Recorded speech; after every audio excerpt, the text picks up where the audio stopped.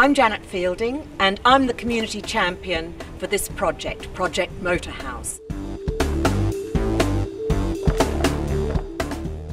We would like to restore this building and bring it back to its old life as a performance space.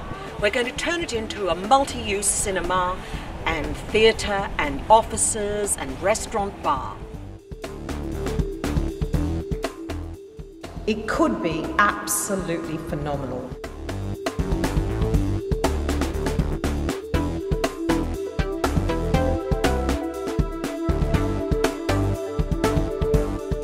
One of the things that we intend to do here is to help young people in Thanet learn how to run their own business.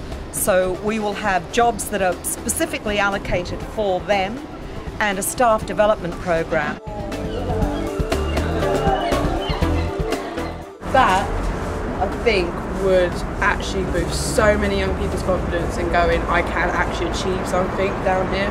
Because everyone thinks they have to leave Thanet. The young people who work here will get an experience of running loads of different businesses, because the idea would be to have them rotate around the different businesses that are operating under this one roof. It will appeal to people like our age. I'm only 17, Yeah. he's 18. Appeal to the younger people. It'll keep them out of trouble. It'll give them a start in life.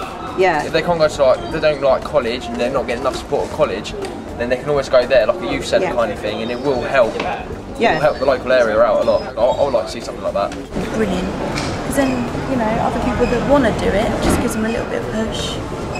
Just to go out there and get the confidence and the help that's needed. I think it's fabulous. There were 3 of these concert halls built into the cliffs of southeast England, just prior to the First World War. And of these, the only one that still retains its indoor-outdoor performance capability is this one. Shut now for 6 years, and its last incarnation was as a motor museum. This is quite a large auditorium, and it is in terrible condition. You would open these windows again so that you've got light flooding in here. When it was built in the Edwardian era, there were these pillars put in that run down the centre of the building, and they hold up the promenade, which is running across the roof here.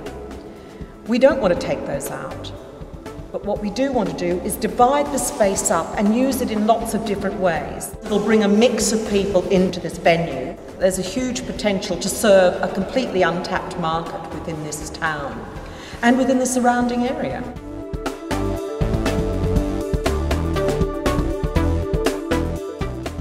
As you can see, there are some quite significant problems with the site. So we need to raise quite a bit of money to do a proper feasibility study, to get engineers in here to have a look at the problems and tell us what the full scope of those problems are.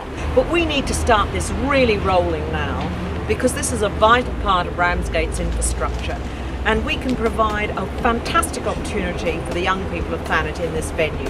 I think that's a really, really good idea. Yeah, definitely.